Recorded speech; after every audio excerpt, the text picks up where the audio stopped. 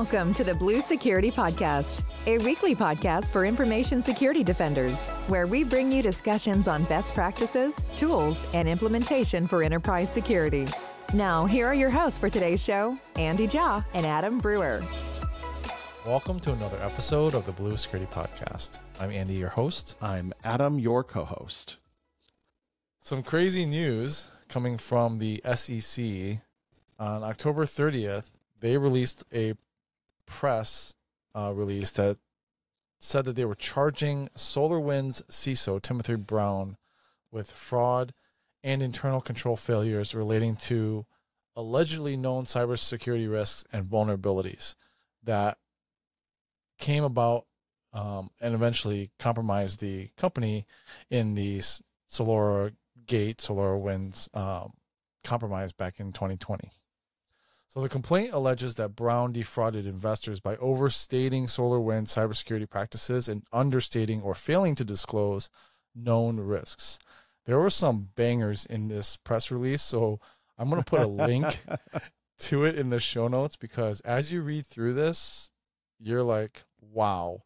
And also not far off from what I think a lot of organizations might be doing. So this is a shot across the bow for all cybersecurity shops and cybersecurity leaders to take note of.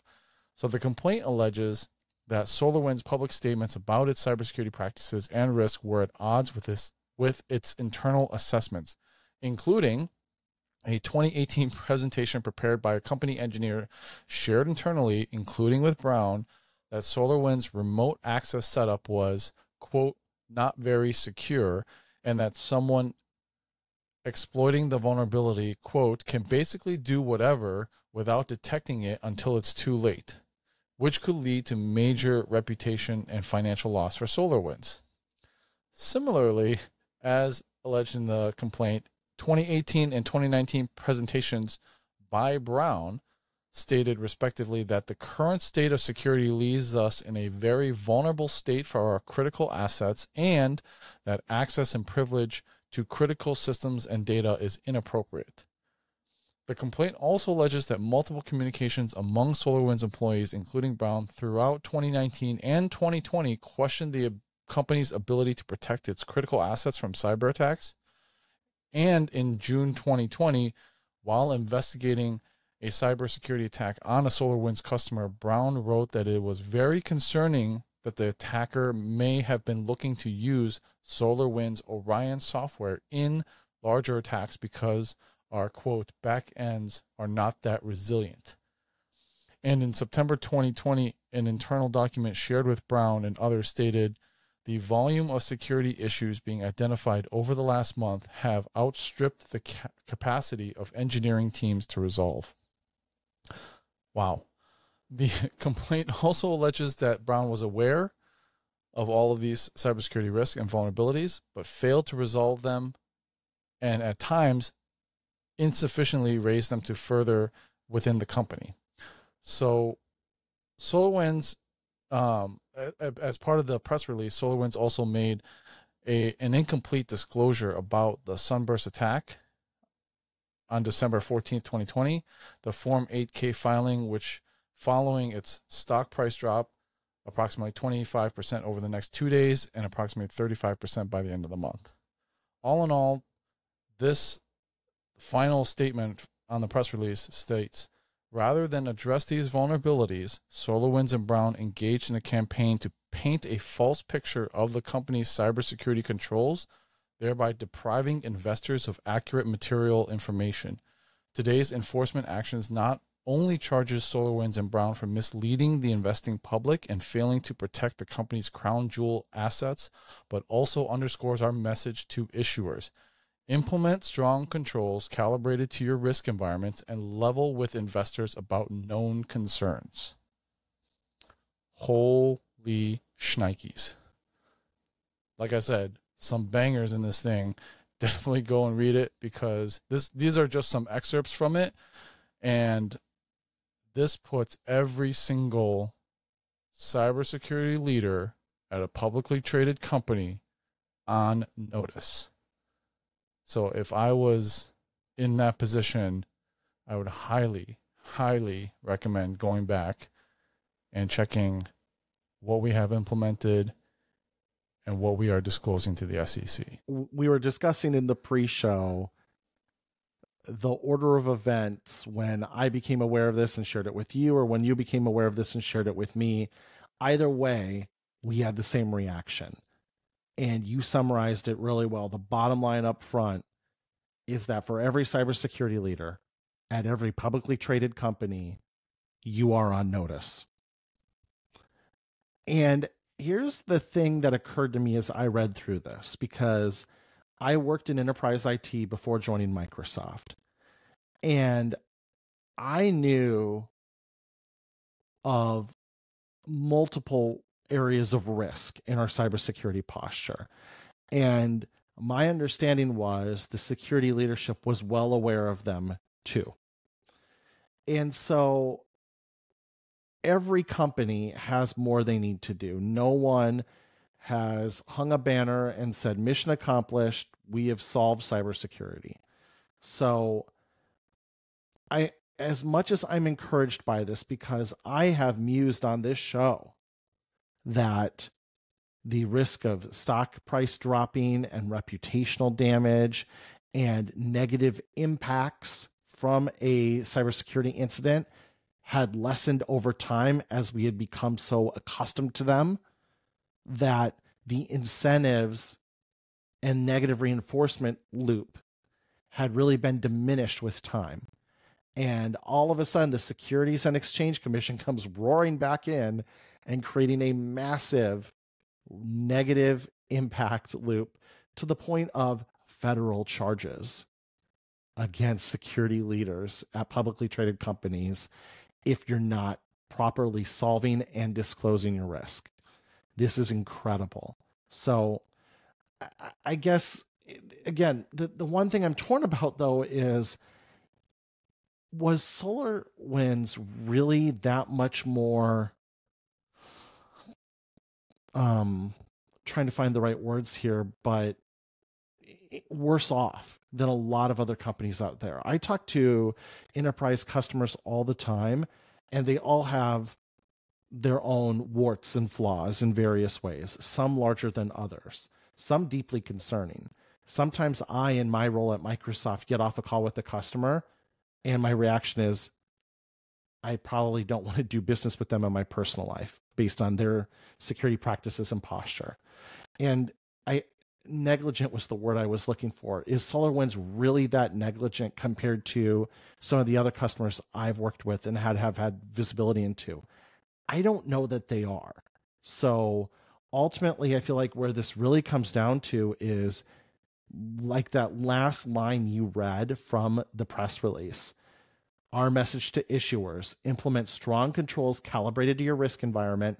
And then the last part, probably the most critical: level with investors about known concerns. Because ultimately, if you level with investors and you give them a fair picture of where your posture sits, even if it's not great, that's okay. There's plenty of companies that have lousy operations, lousy outlook, lousy whatever, but at least they're honest about it. I don't know if some of these great American retailers circling the drain like JCPenney is publicly traded anymore, but if they are, I'm sure they're very realistic with investors about, hey, our business sucks and it's not really getting any better. So I don't know if it's really a crime to have poor cybersecurity, but it is a crime to not let investors know an accurate picture of that. And so I think that ultimately is the thing here, where you've got to be more upfront and you've got to say, hey, we're working on it. But at the same time, then you put my cybersecurity hat on, not my protecting Wall Street investment firms. Like, the more you disclose, the more you become a beacon or a target for attackers. So balancing that act of accurately disclosing your risk and your posture to investors, while at the same time not revealing too much to make yourself an attractive target, that is quite the high wire balancing act. I really empathize with CISOs who maybe had some extra sleepless nights this week if your company is publicly traded, because you are being asked to balance a lot more than ever. This was just shocking to me in so many ways. And you can tell from my scattered brain response that I'm still wrestling with it in a lot of different ways, being pulled in different directions. Yeah, I also am a little bit torn on the fact that the CISO is getting charged, unless, I wasn't part of the investigation. Internal communication and documentation may all be part of this fraud charge. But oftentimes, CISOs actually aren't part of the big boys table as far as the leadership goes. And so he may report to someone else that reports to the CEO. So I don't know where in the chain of command the Solarwinds CISO is. And oftentimes the business may override CISO decisions on security. So I'm just reading through these notes and I'm thinking, okay, well, there was a 2018 presentation prepared by a company engineer. Like I used to be, a cybersecurity engineer, and I would find these things and I would elevate them. And then, they'd come back from the business and be like, nope, we're going to accept the risk. And you're like, as an engineer, okay, I guess, this is a big deal, but you're going to accept it. And so sometimes the business overrides it. So I'm just curious where the Solarwinds CISO sits, because I'm torn of charging the security officer with it if they're in fact not making all the decisions and accepting the risk for the company. If they're not empowered to do all of it. Yeah, that occurred to me too. And it's a lot of these quotes that are supposed to be so damning here are like a company engineer. I mean, that could be a junior level engineer fresh out of college, got really excited and started highlighting all of these risks and then emailed it to the CISO and like it never got read. And okay, maybe the CISO should be reading all their email. I don't know. But at the same time, it's like, well, they were clearly aware of it. It's like, I don't know. I mean, have you ever been in an enterprise before? Like a lot of stuff gets unread. A lot of things get said that don't necessarily get followed up on it. And I'm not excusing that behavior, but again, it's like, gosh, like federal crimes for this. At the end of the day, this will level up cybersecurity. So for the American public and for the investing public, that is a good outcome. But for the people who are responsible for wearing the blue hats and protecting these great companies, your life got a little more difficult now. And in some ways, you know what this does? This drives that communication underground, because we're going to tell people, well, don't put it in email. Don't put it in writing. If you have concerns, tell me verbally. So there isn't a paper trail.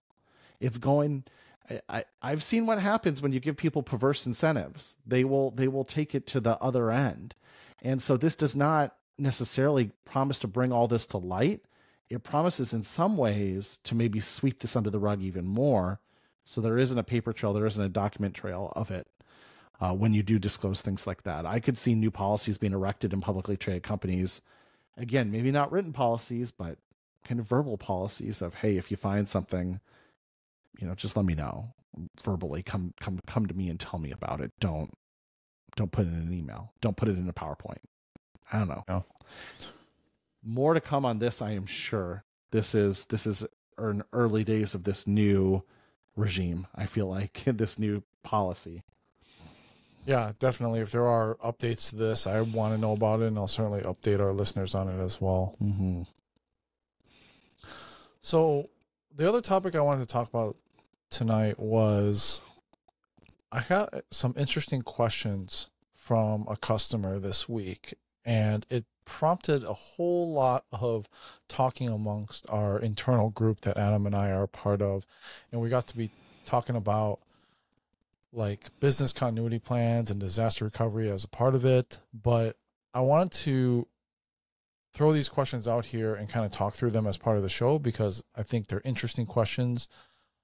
And maybe these have come across some of the listeners, desk from leadership, or maybe yourself, you're considering them. So as part of like disaster recovery and business continuity or data recovery, one of the questions that this customer asked was data stored in a team or group for a 2023 sales conference and that group is deleted and nobody notices that it was deleted for 6 months.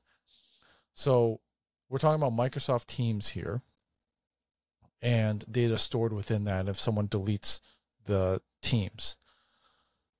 And so, in most cases, admins can delete teams, and then owners of the teams can delete the teams. The teams is associated with an M365 group.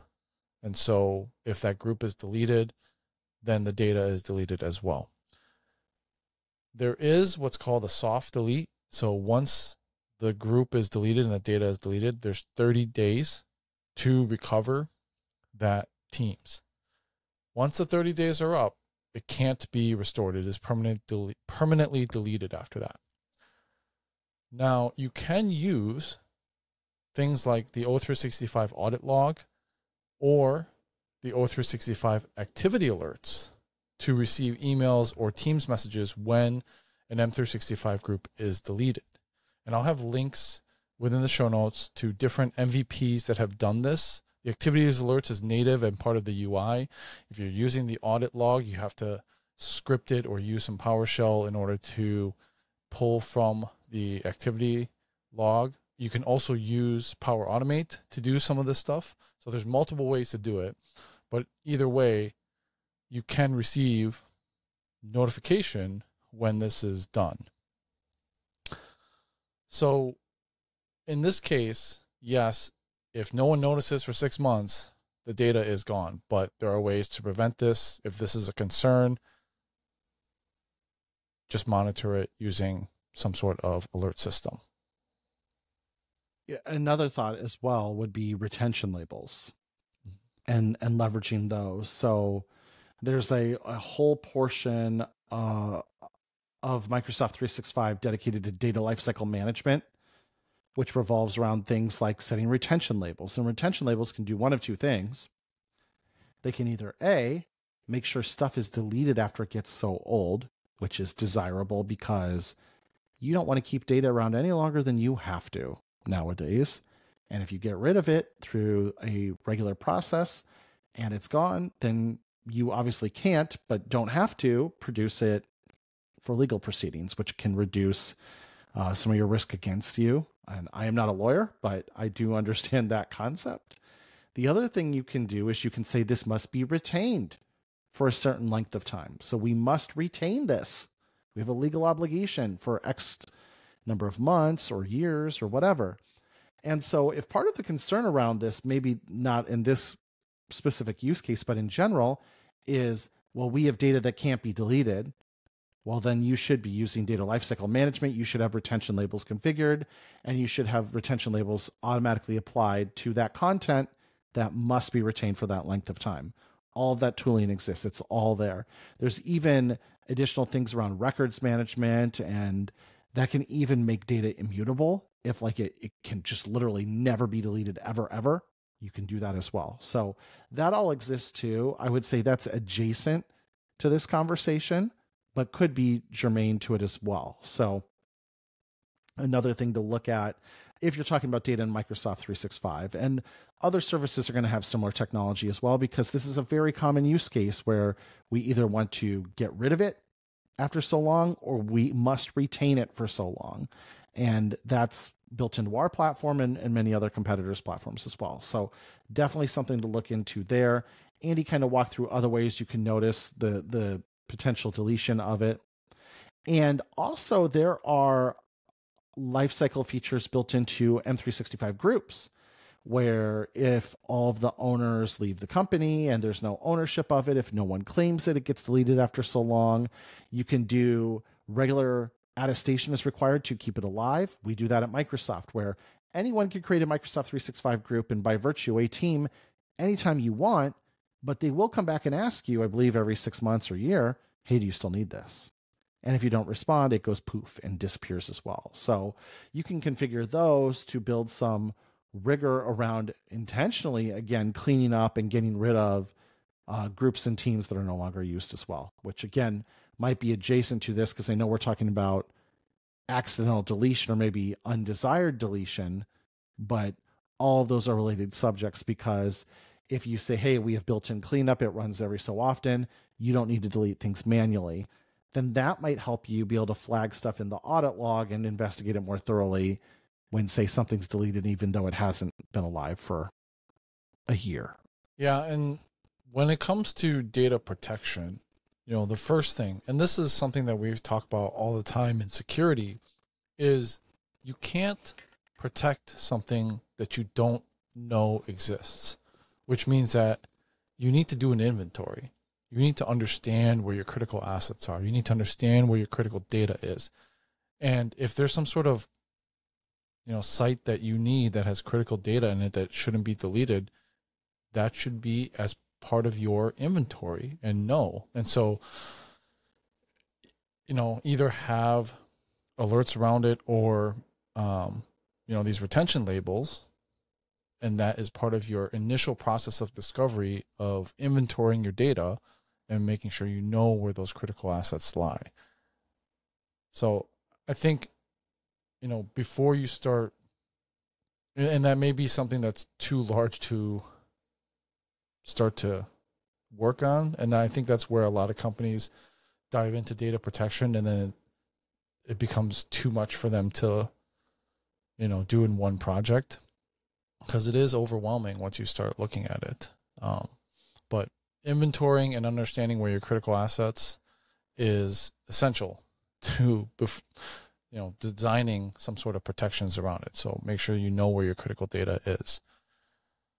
The next question that the customer had is more of an apocalyptic doomsday scenario. A bad actor seeking revenge against the company gains global administrative access and deletes all of the data, or there is a site-wide corruption.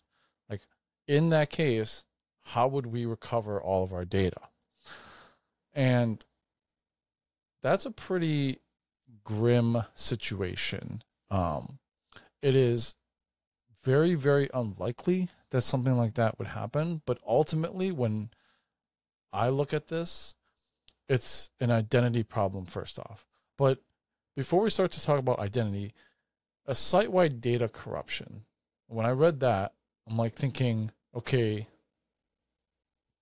maybe he's thinking from the Microsoft side, there's some data corruption and the data is gone. I don't ever see this happening, in my opinion. Adam, maybe you can elaborate on what your thoughts are, but I don't think anything like this would ever happen. And if it did, Microsoft would most likely restore it, because we have servers dedicated to all this stuff. And in fact, there's a whole data protection as part of the Microsoft Trust Center, that documentation I'll link, and that talks about how your data is protected. But that's kind of the point of having a SaaS solution and having one as big as Microsoft, is your data is safe when you trust it with Microsoft, right? And so I don't see a data corruption ever happening. Or maybe on the flip side, data corruption happens in small doses all the time, and it's corrected and dealt with and remediated too. Could be a little mixture of both, right? So you linked in the show notes, and you'll, like our show rundown, and you'll put in the show notes, Microsoft has documentation that walks through a lot of the resilience that's built into the Microsoft 365 platform around things like data corruption and how that is dealt with and how data is protected, and the active design and everything else. Like, when you start reading through the protections that are in place for SharePoint Online or Exchange Online, essentially they're designed around the idea that there will be minor corruption occasionally. And here's how we're going to deal with it, and here's how we're going to recover from it and do self-healing and move on.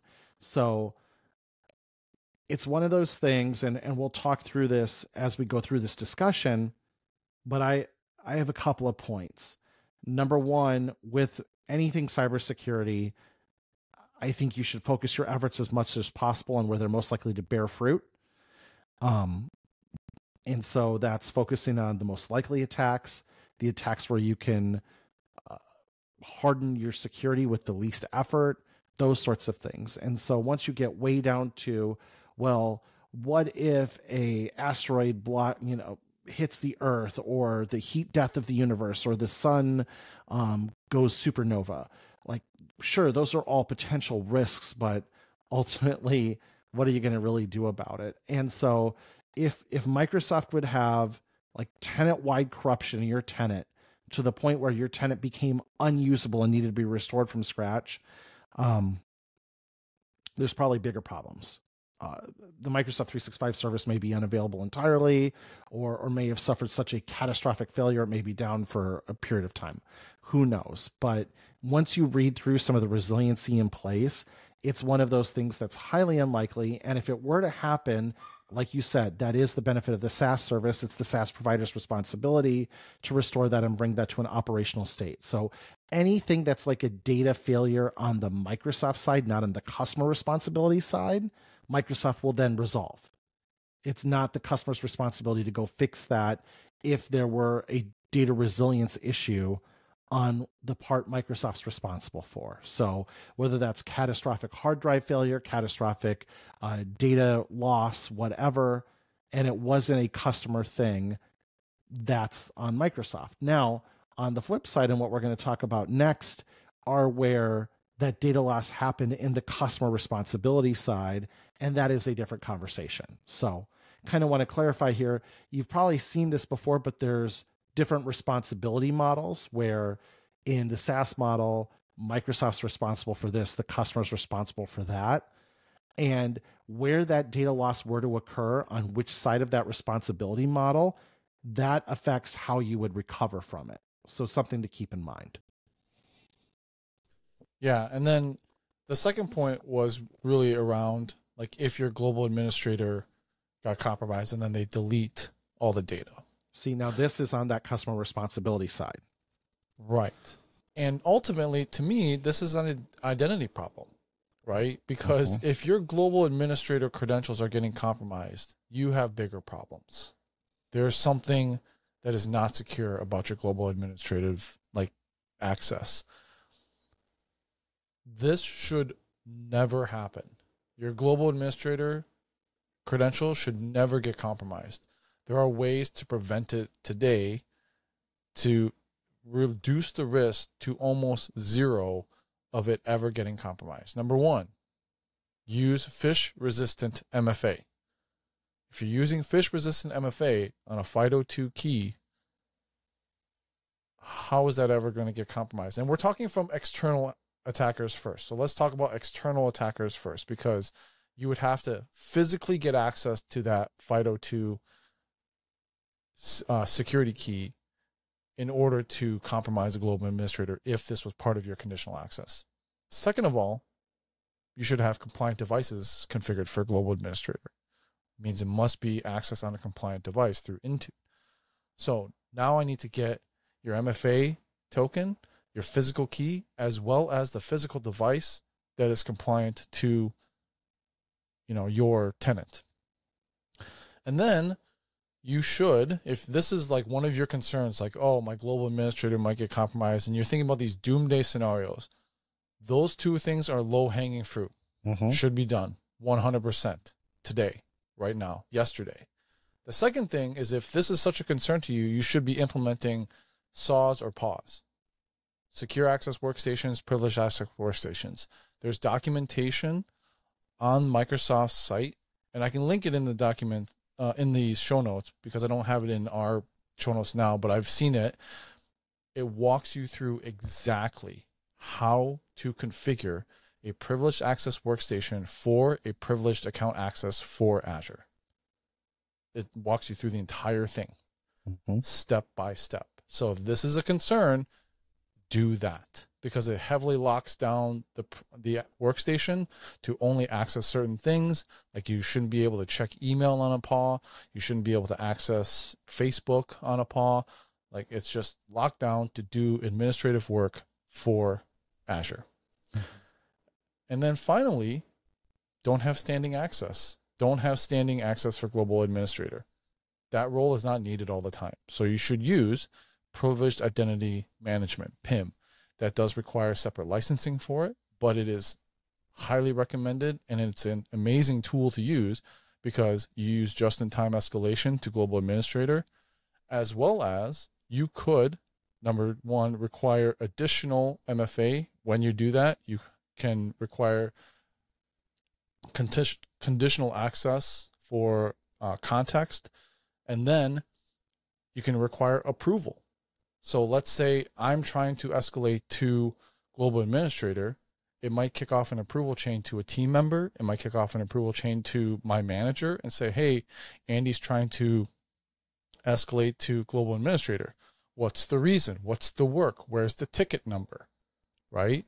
Like, then I can double check the ticket number. Hey, I need to do this. Oh, that does require global administrator. This is a legitimate business purpose. It came from a legitimate request. Okay. And then you can expire that access after a certain period of time, right? And so these are all protections. If this is a concern, do all those things, because if all those things are in place, the risk of your global admin creds getting compromised are nearly zero. This might be the most fired up I've ever seen you on this show. And it's hilarious because this first bubbled up 3-4 days ago and you're still hot about it. And I love it. And because it's true, right? As opposed to sitting there stressing about some doomsday scenario, which is highly unlikely, there are likely compromises that you can protect, and the effort is small and minimal and easily implemented. Like, again, low-hanging fruit, yeah, okay, maybe it's an overused phrase, but this is the textbook definition of low-hanging fruit. And you should have your global administrator accounts hardened to a point where it is nearly impossible to think of a scenario which an attacker can thread the needle and compromise it. Okay, they may compromise some other administrative account, but get it to the point when this is just not possible in all practicality. And that is a really achievable state without a lot of work. You even mentioned PIM, Privileged Identity Management. Yes, if you're an M365 E3 customer, you may not own this today. However, if you have less than 100 administrators, and you probably do, unless you're an enormous enterprise, we are talking 2 figures a month. So given the risk versus the benefit, I think that is the most easily justifiable spend in the world. Go get it and get it done. These are really things, like you said, should be done yesterday. Now, we're talking external attackers, right? Right. Pretty hard to do. Now, internal attackers, a lot different, because these are people that you have trusted with that access. And maybe you have a disgruntled employee that is current, has these type of access, and gets upset enough that they're going to maliciously do this. Unlikely. Again, most IT people, if you ask any IT shop, I guarantee you, if you ask any IT shop, any IT leader, which one of your team members do you think could do this? I guarantee you there's like less than 1% that there's anyone, because if there was, they would be fired. Like, you don't have people on your team that you think are going to do this. You don't trust people with this type of access, the keys to the kingdom, if you think this is a possibility.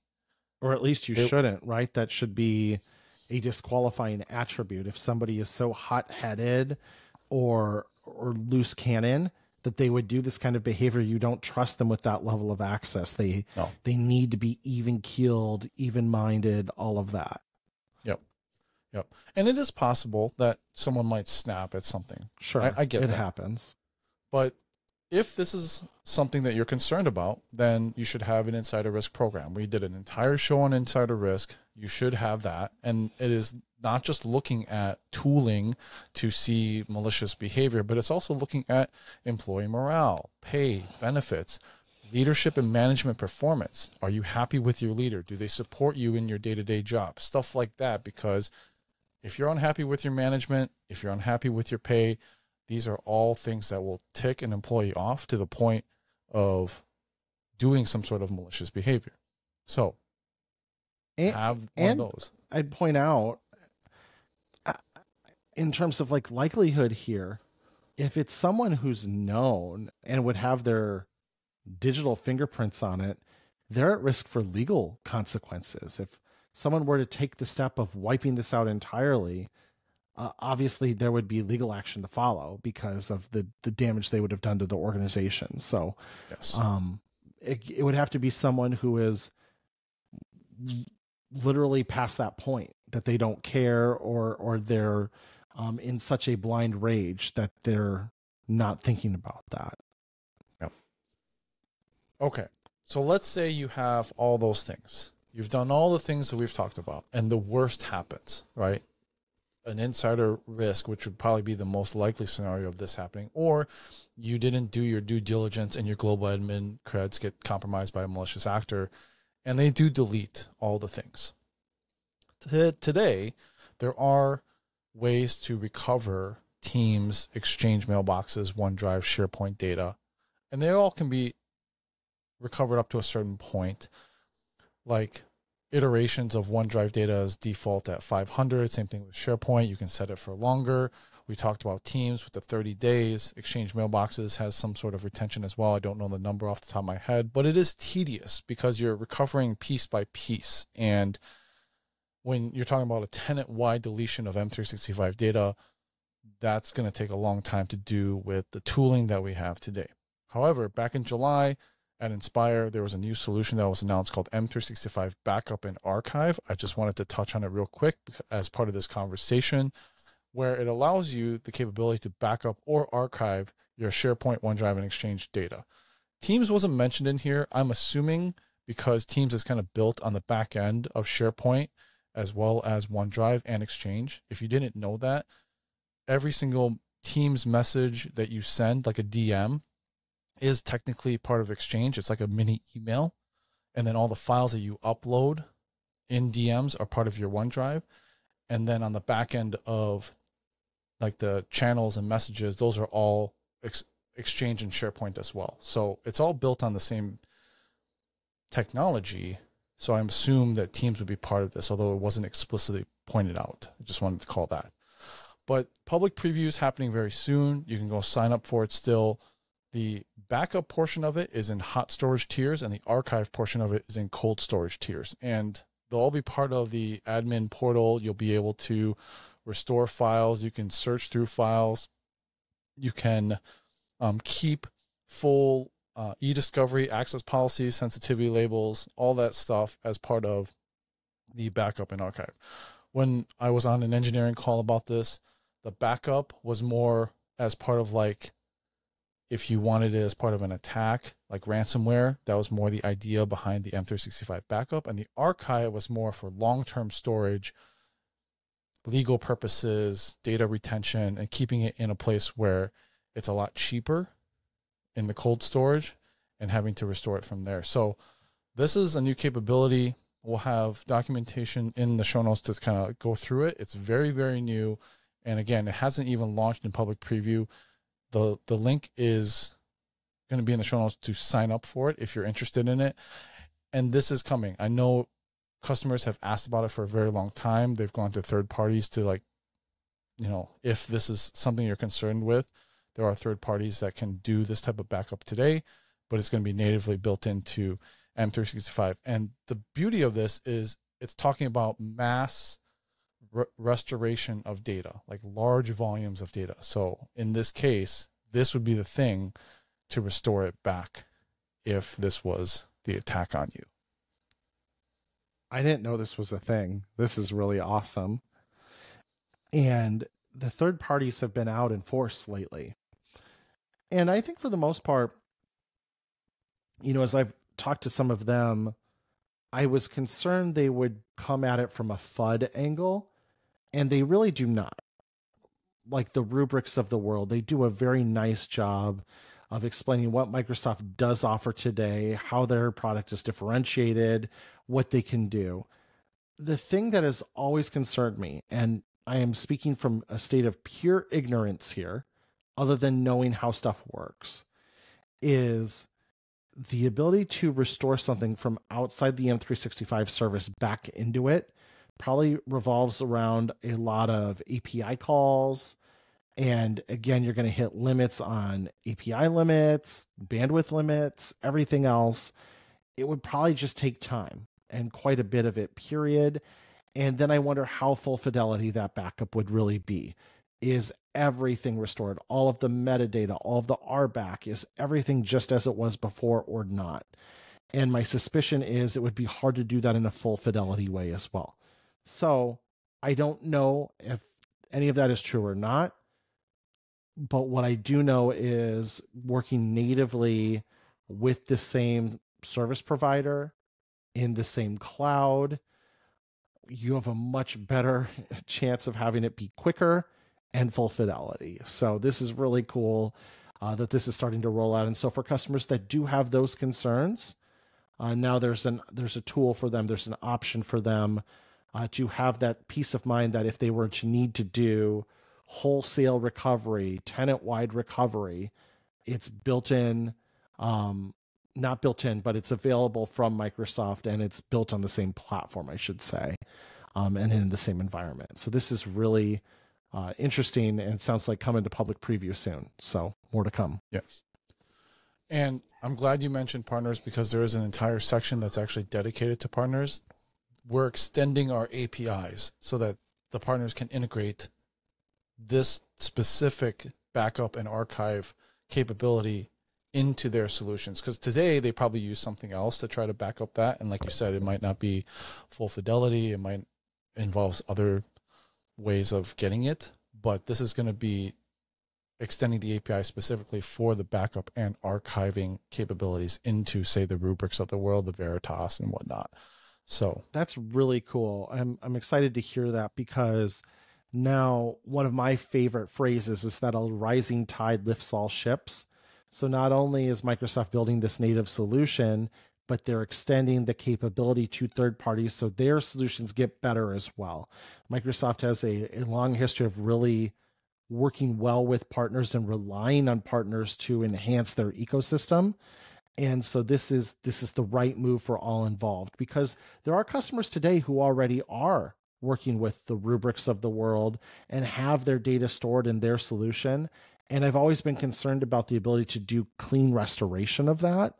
And this only is going to make that restoration experience better, faster, more seamless, more full fidelity moving forward. And that's a win for customers who've already have that relationship or already have done that work with another provider. So everyone is getting better tools to restore their M365 environment in the future, which just really speaks to maturity of the platform over time.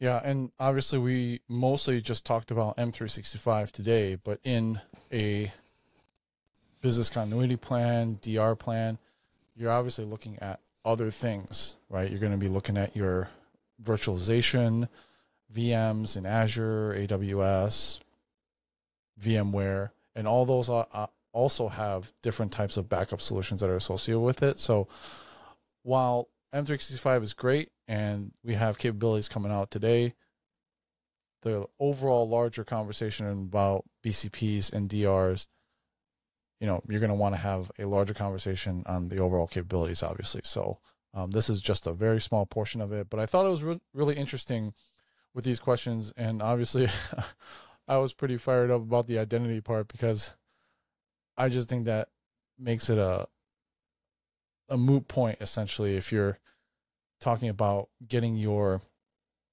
M365, global administrator compromised. That's something that in my world should never happen. So I think overall, great conversation. We're going to put a lot of stuff in the show notes for you to go over. Our contact information will be in the show notes if you guys have any questions or topics you want to talk about in the future. Thanks for watching. Thanks for listening this week. We'll talk to you guys next week. Thank you for listening to the Blue Security Podcast. Please check out the show notes, catch up on episodes you may have missed, and subscribe so you don't miss any future episodes. Find Andy on Twitter @AJaw0 and Adam @AJ Brewer. See you at our next episode.